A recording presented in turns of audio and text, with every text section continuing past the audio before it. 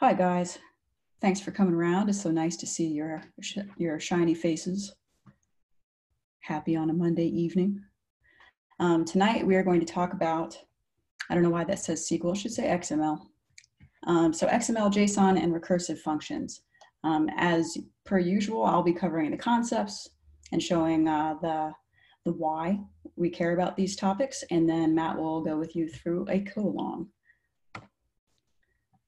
So first, XML. You've all seen it somewhere before in your past. If you remember the MySpace era, you had to play a little bit with a touch of XML and a touch of HTML, watered down and markdown probably. But it stands for Extensible Markup Language. HTML contains how the page is to be displayed, the colors, the shapes, the formats, and then XML stores the data and the content of a page. XML is organized hierarchically, and when I say it's organized by tag, it might say like font is this, character is this, type of monster is this, and then it nudges in a little bit every time, and then it comes back out.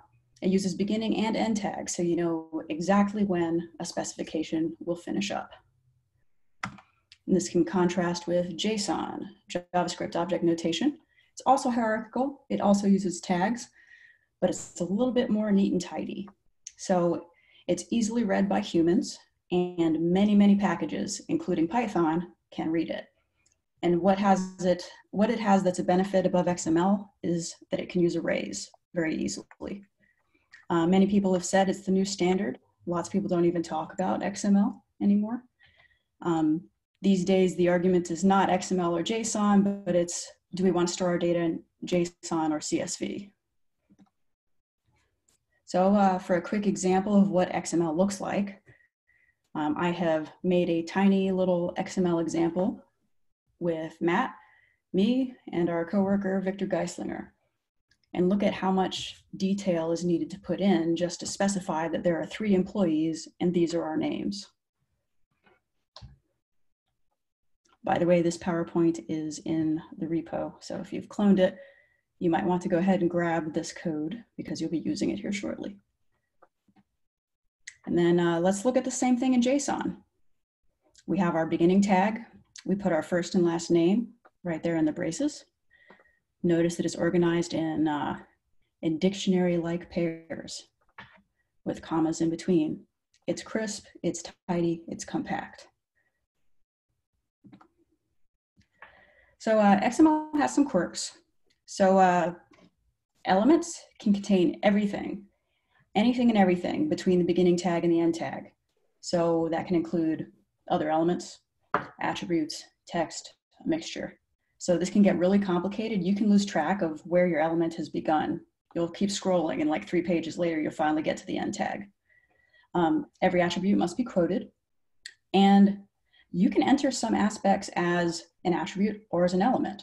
So notice here we have Anna Smith, who is a socialist, and we can either put her Socialist Party affiliation inside of the element, or we can create a separate element for it.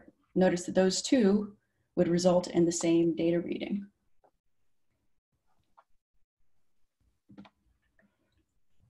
And JSON objects somewhat less quirky. So as long as you include it in a curly brace, you should be okay. A lot of times you'll see this where they'll put key value pairs separated by a line so that you can keep track of everything. And then if you don't want to separate them by line, you can definitely see it clear and concisely with a comma in between each key value pair, just like a dictionary. So your key must be a string, but your value can be any valid JSON object. So it can be a null, true, false. An entire array can be inside of a JSON object. Numbers, objects, or strings. But so far, when you've been ingesting data, you've mostly gotten a CSV. And what's the benefit of a CSV is that it's super compact. They're small data files. You can send a CSV in a text message if you wanted to. And if you are parsing a CSV, the memory usage on your computer to parse it is steady, is proportional. So this is great if you have a small CSV, but if you have a really large CSV with millions of data values, it's not going to scale well. So then you can pop over to JSON. You can have a hierarchical system instead of the flat structure. So if like we wouldn't need employee, employee, employee, employee, Anna Smith, Matt Spar, etc. Moving right along, it's hierarchical and scales well. And it also plays really naturally with an HTML environment. You're all thinking, cool story, bro. We already know about this. So let's do something. Brendan, would you kindly show us on your screen in a moment the code you used to create Godzilla and Mothra last week as part of the OOP lesson? Sure. Yes, and so we're going to do fishbowl for the first 3 minutes. Half of you will be in one group and you will work together to build Mothra as a JSON object in a text editor. This could be Notepad or whatever you have. One of you will take charge. And group 2 is going to build Godzilla as an XML object after group 1 is done. So when the first group is active, the second group is watching, learning, listening. And then when time is up, group 1 will share, and then we'll swap places. Group 2 will work together to make Godzilla, and group 1 will sit back, watch, learn, listen. All right, sound good?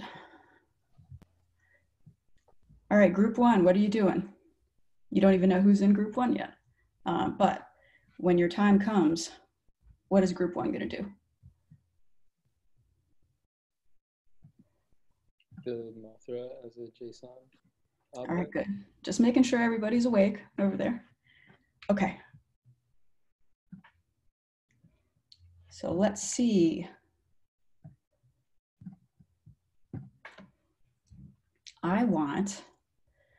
Brendan needs to be in group 1 because he has the notebook. So get ready to roll, Brendan. So I want Brendan, Bonnie, and Jacob in group 1. Steve and Anubhav, you're going to watch. So Brendan, if you want to go ahead and share your screen. Cool.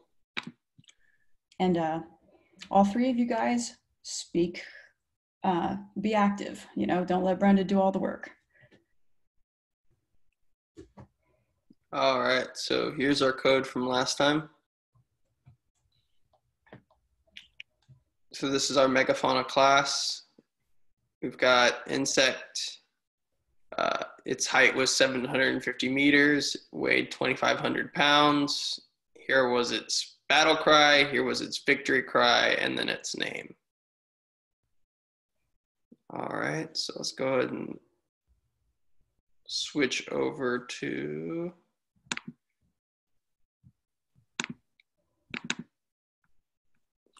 text editor. All right.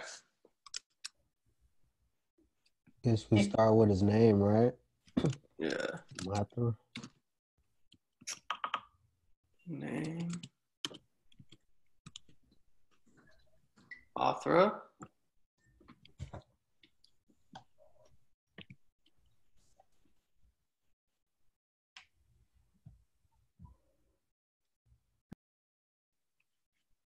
His weight.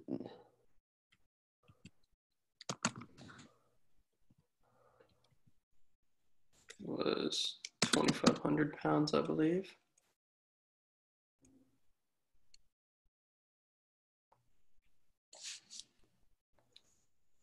How about we just copy and paste everything over here? Just put it in dictionary format. All right, here, hang on. Bonnie, are you dead? Yeah, I am. I was viewing through the notebook. All right. Keep doing. So what else are we missing? Missing, what was that, type, I think was the name? Yeah, what type it is. Is this what you guys were expecting, or were you guys expecting like a nested JSON? I'm expecting you to do it however gets the job done. All right. Does it need to be the next row? Like weight? So if you're Type. nesting it, it would, but right now it looks like we're putting it all on one line. Mhm. Right now it's parallel. That's fine. Yeah. Type intersect. And height 750. Yeah. Set the battle cry and the victory cry.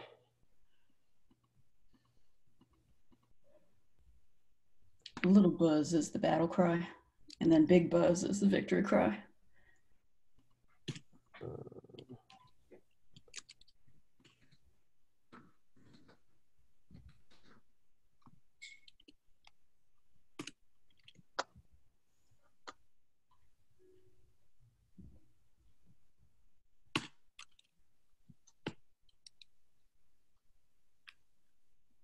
That's it, right? Yeah. You already got the name.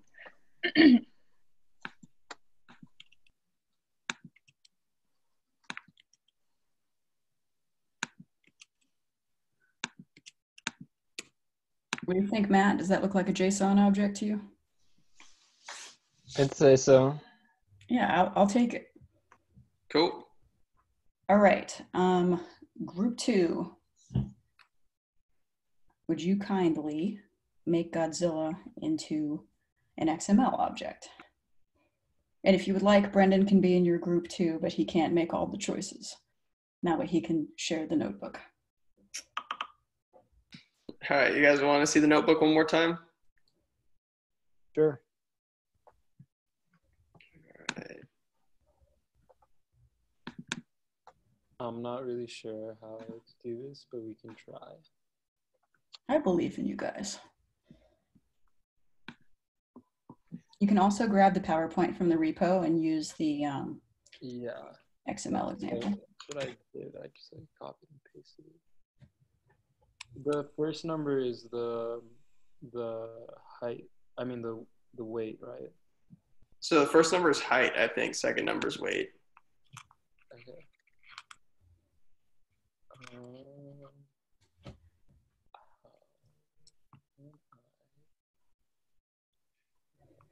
All right, so once you've got that copied down, Brendan, give up sharing, and then Steve or Anubhav, would you guys like to share your screen and do the text editor? Mm-hmm. Are y'all good? Yeah. Yep, all good. Would you like to share your screen, or would you like me to share my screen? I can share my screen. All right. Let's see if this works. Okay, can you see my screen? Oh, okay. Well, I started doing some stuff, but I just like copied and pasted from the PowerPoint, and that's how I was like writing it in. I don't know if this is right at all, and like we have to change, obviously, employees and employee. yeah, let's tidy up those. But Yeah, you could go with monster slash monster. okay, do we need the like first one? No, right? Because Only if we were going to add Godzilla to it. Since it's just Mothra, we can just have one.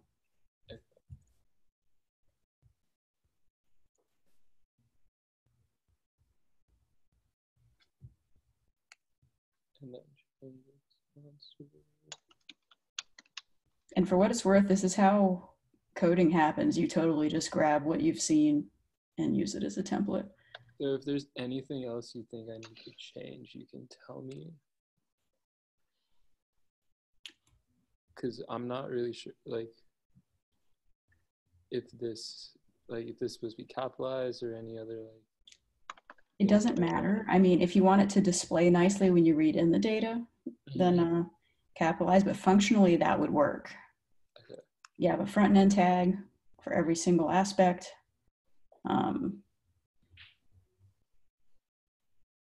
Yeah, looks good to me. cool. Okay. Does everybody understand how that sausage was made? I'm trying to look at y'all's faces, but not everybody has the camera on. All right, cool. And Bonnie, I'm going to assume you're still not dead. No, I'm here. All right, cool. Are you on the metro? I am not, but I'm not in a mood to start a video, so excuse me. Gotcha. I'm just giving you shit. All right. All right, and then lastly, to set Matt up for success, we're going to have a quick look at recursion. So basically, recursion is any function that has to call upon themselves or parts of themselves to function. It can be basic stuff. So you can have a function that's n equals n plus 1 to make sure that you're just adding 1 as you go along. Technically, a factorial is a recursive function. Or if you intend to interview for any programming type job in the future, you'll probably see the one about Fibonacci sequence recursion. I've seen it. Matt's seen it. We talked about it, and I figured why not throw you guys a softball if you want to snatch this for the future. But this one, it makes it look very simple, but you could also puzzle over it for a long time. I have a question about that function because I did the lab, and for the first if statement, I wrote like if n is less than or equal to 1, return n. Is there any like complications that come with that? Like if the user inputs a negative number, will that, like they're not supposed to, but would that just do, that would do the same thing, right? It should do the same thing. Yeah. All right. Yeah, so at this point, I've left the link in here, but I also have this example. So in this example, I think about my junkie cousins, and they make bad life choices, and then they would find themselves needing to pay their phone bill or the house bill or whatever, and then they would need to go around and ask us for money and try to guilt trip us into giving it to them. So for this recursion, I like showing things in a non-math example.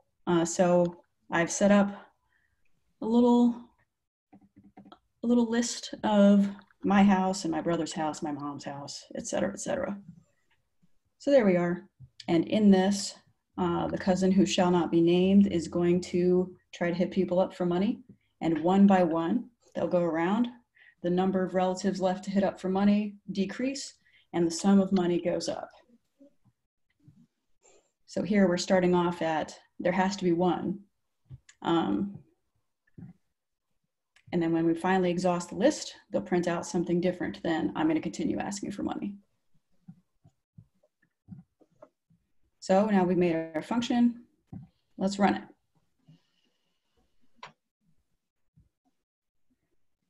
So with each run through, it decreases the number of relatives by 1. It prints off the most recent relative that's been begged from. And finally, it prints out the sum of money when the begging is done. The phone bill is paid. Aubrey, are you showing some code on your screen right now? Because I can't see anything. I can just see an example in words, but it doesn't show the. Okay, there we go. There we go. Sorry. Thanks.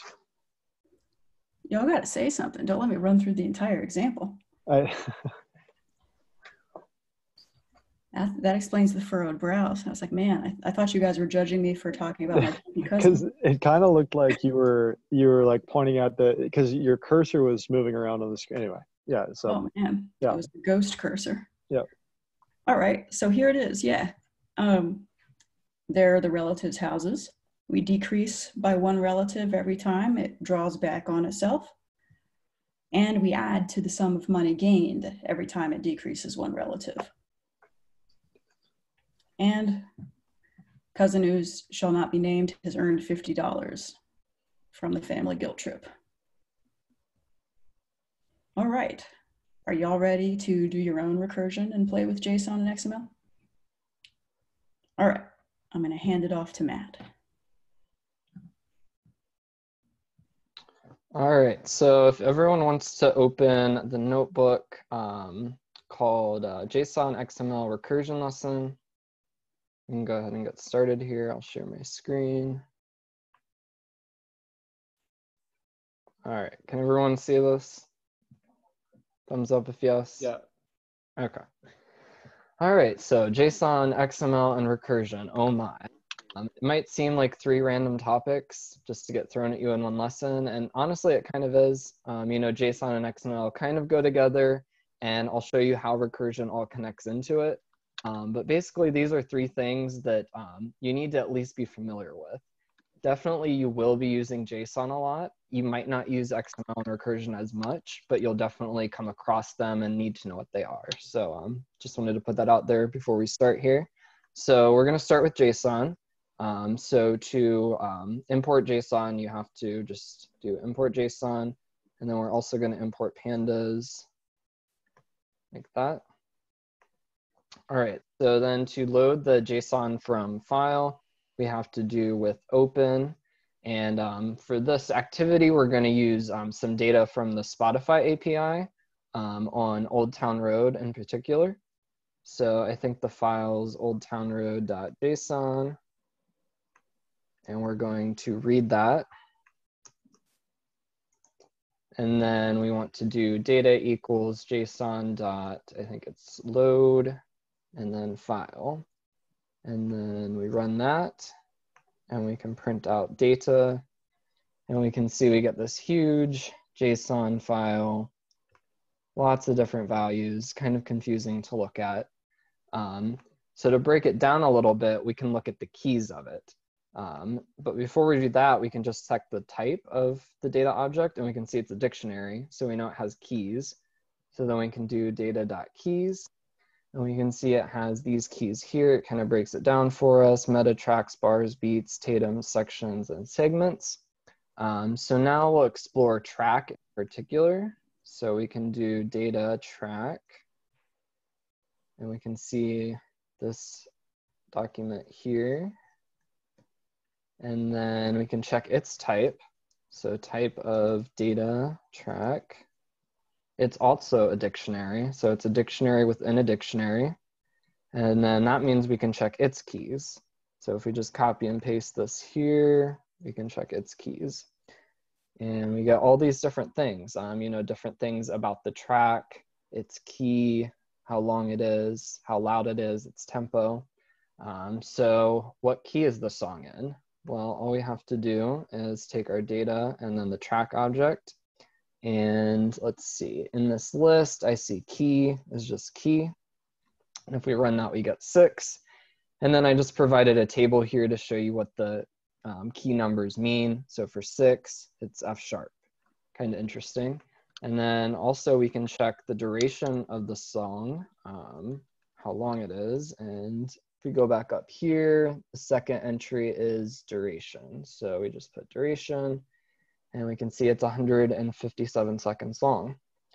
All right, so this is kind of hard to work with and hard to visualize. So what you can always do is load it into Pandas data frame. So to do that, you have to do df equals pd.dataframe. And then there's actually a from dictionary method that lets you pass in a dictionary. So we'll pass in the track dictionary. And then you also have to pass in this argument called orient, and you'll see why in a second, and then we can just view it. The orient just kind of puts all the different columns as the index. Since we're only looking at one entry here, it kind of makes more sense to look at it this way. But this lets us see all the keys and all the values in a easier and straightforward manner. So now we're going to write some JSON, similarly to how you did with Godzilla or Mothra. I forget which one was JSON. But we're going to write a JSON string with some different songs, including the artist, the title, and the genre of the songs. So we can create our JSON string. We'll denote it by 3 quotation marks. And then we can do the first curly bracket. And the way I like to do this is kind of do the skeleton first and then fill in the pieces. So we're going to have a couple different songs at least. So we need our songs, and then that will be a list. And then in each song, we'll have elements like title, and we'll also have artist and genres. And genres will also be a list. And then we're going to have, we'll do 2 songs for this. So we can just kind of copy and paste that skeleton there. All right, so then for the first song, we'll just do Old Town Road, artist. And does somebody want to give me a couple genres of what they think Old Town Road fits into? Country and hip hop. Okay, that makes sense. Okay, and then somebody think of another song. Anything. I had a contribution. Hip hop, not hip hop. Hip hop. There we go. Okay, another song. We'll just do "Bad Guy" by Billie Eilish, because this is another one I'm not sure of what the genres are. So if somebody could kindly tell me what they would classify this as. Pop. Pop. I have no idea. Alternative. I don't know the song. Alternative kind of works. We can go with that. So hopefully that's all set up properly, and then we can just run that. And so then to load the JSON string, we can create an object here called songs, set that equal to json.loads, and then pass in the JSON string, and then we can try to view it. And there we go. We have our songs, the 2 different ones. And yeah, that was pretty easy. So now we can save that to file as JSON. So with open, we'll just call it songs.json. We're going to write as file. And then we do json.dump. And we pass in our songs JSON object and then the file. And then we can open that from file. So with open songs.json as read, we can do songs data is what we'll call it, equals json.load file. And then we want to load it into a data frame. So we can do songs df equals pd.dataframe. And we'll pass in songs data, and we just want these songs. And then we'll want to set the index to something. So in this case, it makes sense to set the title. So we'll do songs df.setIndex, and we'll put title. And there we go. All right, so moving on to XML. To parse XML in Python, there's a library called XML, and then there's a specific object from that you use called element tree, and you get that through this command here. And we'll just import that as ET. So now I have an XML file in the folder. It's actually a playlist XML. So it's a playlist from Spotify, and it's just like all the songs on it and the album and the artist and a couple other pieces of information. So we'll go ahead and parse that now. So first you have to make a tree object and set that equal to the ET, and then we're going to parse, and it's called playlist.xml. And then you also need a root object, and you just get that directly from the tree object. All right, so now if we just run root, we can just see we get the whole playlist. So to get the element in it, we can do root.getChildren. And this returns all the different track elements. You can see there's quite a few. So now if we want to look a little bit deeper, we can pick out, say, the first track and look at its children. So we can do root and get the first one, and then do get the children of that. And this shows you the sub elements for each track. So we have the ID, the title, the artist, the album. I think this is like an ID number, and then added by and added date. So then what we can do is for each track, we can print out the text that's contained in the elements for each of these. So we'll just take the first song and do that. So for each node in the first element, we'll get all the children. So we'll get all these different elements. And then we want to print the tag and the text value. And that will give us this here, the ID, the title, the artist, so on and so forth. And Hey, now Matt, that, can you explain the node concept here? yeah, so I just called it node because that's kind of what it is. But the nodes are each of these elements here. So like the ID, the title, the artist. It's like the column name? Yeah, basically. It's all the sub elements of each track. It's the same here as like for I in, So you know, one Yeah, track. like I could just call okay, this yeah. I I see. instead, and it would be the same thing, Right. just to kind of make it clear. For dot text, what is the difference between that and dot attributes? Because in the readings, it was saying like dot attributes. Let's see here.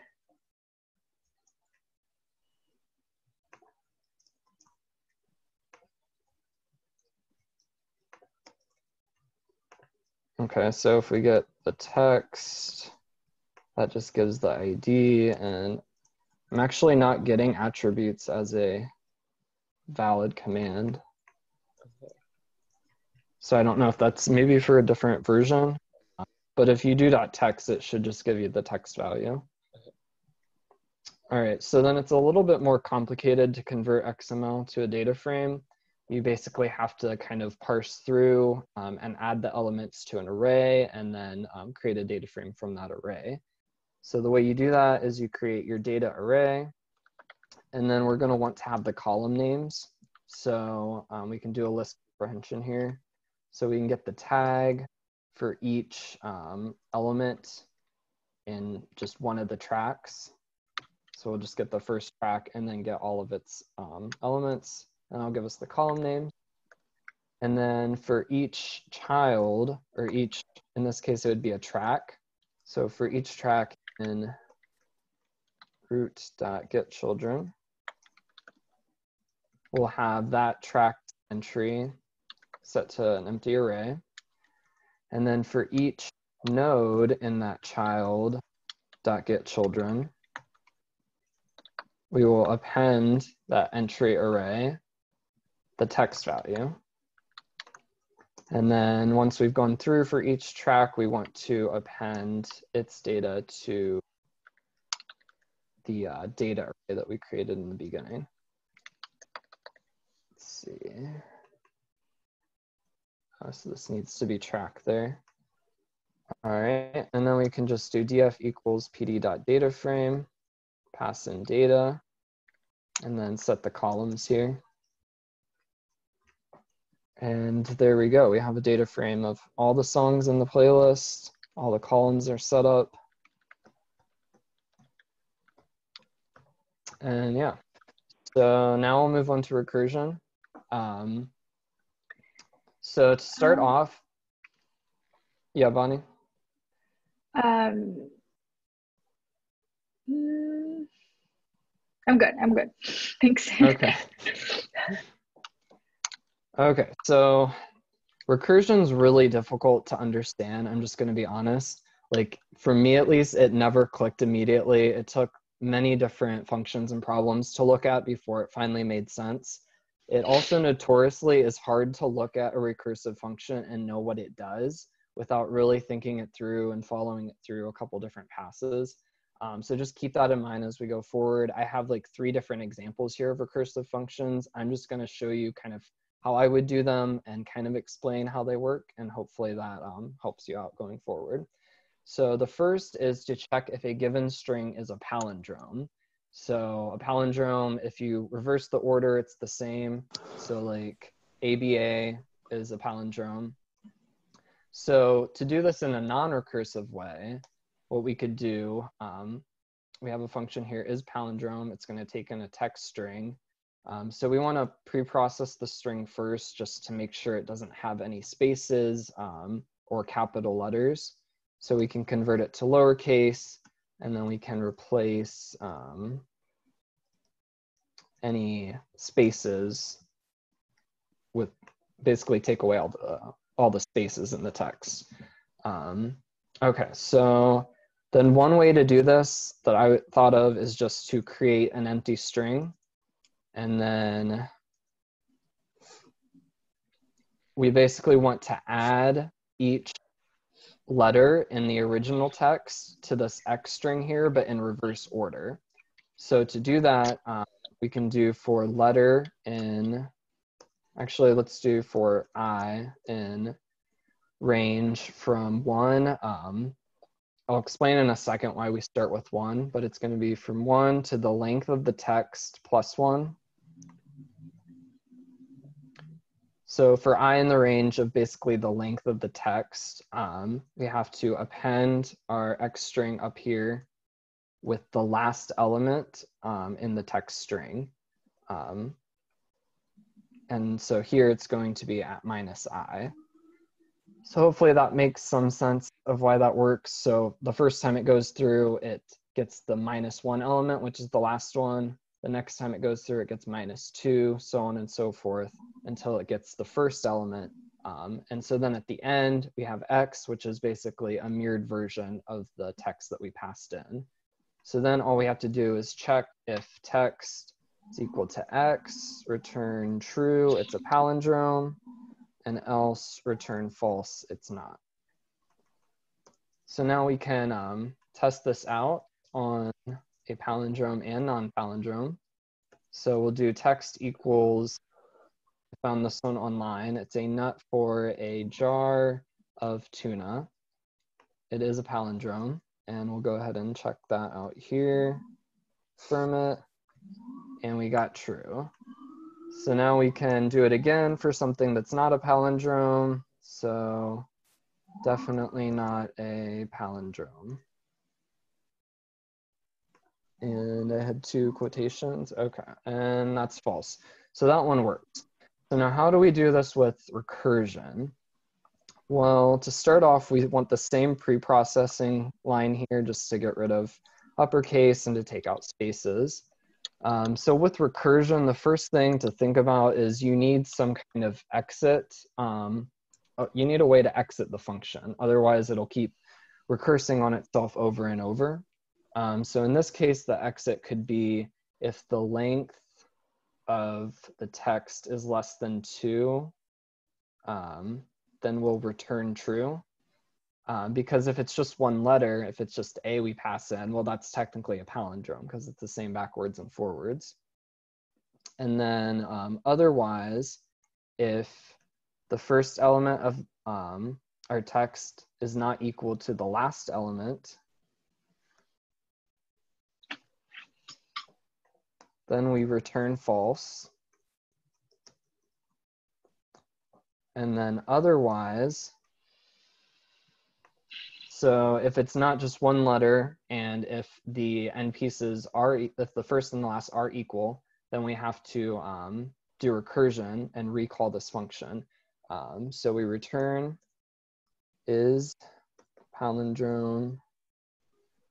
And what do we pass in? We pass in the same text string, but from the first element to the second from the last. So we take off the first element and the last element and pass in the smaller substring in the middle. And this basically starts off on either end and like keeps closing in. It just checks if the outside elements are equal. And then we can test this out too. I'll just use what we had above here. I got that one right. And it got that one right. All right, so moving on, we're going to kind of compare the time it takes to run both of these. So for a short string like these, it's not going to take very much time either way. You won't notice the difference. But what if we have a really long string of letters that we have to check? So this code here creates a giant string of letters, let's see, like over a million characters long, composed of just the letters A and B. So if you run it here, it might take a second, but it's just this giant long string. Be kind of hard to tell if that's a palindrome or not without looking at it very carefully. So now this function here below just kind of times both of the palindrome methods and prints out the time it took for each. So without recursion, you can see it took 0.177 seconds, and with recursion, it took somewhat less at 0.0199. So you can see their recursion was actually faster. So just to show you, there is actually a more efficient way to do this without recursion, because Python has something kind of built into the way it handles strings and arrays. So you can basically do the same pre-processing step here. And then all you actually have to return is this here. So text is equal to text. And then this looks kind of funny, but what this does is basically reverse the text string. So it's checking if text is equal to the opposite of it. And now we can kind of time that too using the same giant string and see if we got any improvement. Let's see. Oh, we have to pass in text here. Okay, and you can see there it's actually a little bit faster than recursion. So recursion is not always the answer. It looks really flashy and sounds really cool, but it doesn't mean it's always the right way to do things. So now the next problem is to check if a number is prime, both with and without recursion. So we'll start off if it's prime. Actually, I'm gonna leave this one for you guys maybe to come to, and I'm gonna skip ahead to the next one where we flatten a list, because this is where it kind of connects the JSON and XML. So we'll start here by creating a simple list. You can see there's basically 3 levels. So if we wanted to flatten this and basically turn it into a one-dimensional list without recursion, we could do it like this. We could just basically do 3 nested for loops, so it's 3-dimensional. So for I in list, and then for j in I, and then for k in j. And then we'll want to have our flat list up here. And so once we get to every inner element, we just want to add to our flattened list that value there, and then return the flattened list. So if we run that, we can see it flattened it pretty easily. But what if we now have a really complex list? So this one you can see has all different shapes. It's really, you can't really know the structure of it just by looking at it. It's kind of random. So do you think if we run that same function on this, it will be able to flatten it? Yes or no? Seeing some head shakes, no, some yes. We'll find out. All right, so this is what we got. It did not flatten it because the original function had 3 for loops, so it was only going to go down 3 dimensions or 3 depths. So this is where recursion actually is pretty much needed when you don't know the structure of a list or a dictionary or a JSON object or an XML object. Because if you have a JSON object, it could be a dictionary. A dictionary could have a dictionary. That dictionary could have a couple dictionaries, and it could go on and on. So that's where recursion comes in. So the way to do this recursively is also to create an initial array of the flattened list. And then for each element in the list that we're passing in, if the type of that element is a list, then we need to do recursion on that list. So we take our array here of the flattened list that we're creating, and we add to it a call to our recursive function, passing in that sublist. And then if it's not a list, we can just add the element because it's just a integer single value. And then lastly, we just return the flattened list. Need it in here. All right, so then if we run that on a complex list, we can see it pretty quickly flatten the whole thing out. And there we go. So that's a use case where recursion is necessary and is better than doing it without recursion. So now we're going to kind of go into the activity. The activity kind of plays off of all these three different things we just did. So you will use the Old Town Road JSON, the playlist XML to kind of do some exploratory things, turning JSON into a data frame, creating a JSON string, stuff like that. Then down here with the horses, we have a recursion problem. It's kind of like a word problem, something you might have seen like in middle school, and something that you probably don't need recursion to solve, but the challenge is to use recursion to solve it. And there's a hint down here, you might want to import the math library just so you have a way to round down to the nearest whole number. And I'll just go ahead and read the problem here. So you're looking to buy some horses down the Old Town Road. There's a special deal going on. Every time you buy a horse, you get a ticket, and you get a ticket even if the horse was free. And you can then exchange 7 tickets for an additional horse free of charge. And you start with $1 million, 15 tickets, and each horse costs $1,150. And the goal is to find how many total horses you can get. Bonus points if you check your programming using the solving systems of equations. No And one's then, excited about that as I am. and then there's also a bonus problem here. Probably won't get to it, but it's just something else to look into if you want to practice some more recursion. It's basically kind of flattening the Old Town Road JSON object using recursion. So just something additional to work on. But so to do this activity, what are you guys thinking? We could do like 2 groups if you'd like. We could do individually. It's kind of up to you guys. I'm thinking it would be best if for every section, a different person shared their screen and then everybody else could do Pee-wee's Playhouse and guide the hand of the person sharing the screen. Okay, that sounds good. Are you guys okay with that? Works for me. All right, so I will go ahead and stop sharing. We should also stop recording. And I'll stop recording.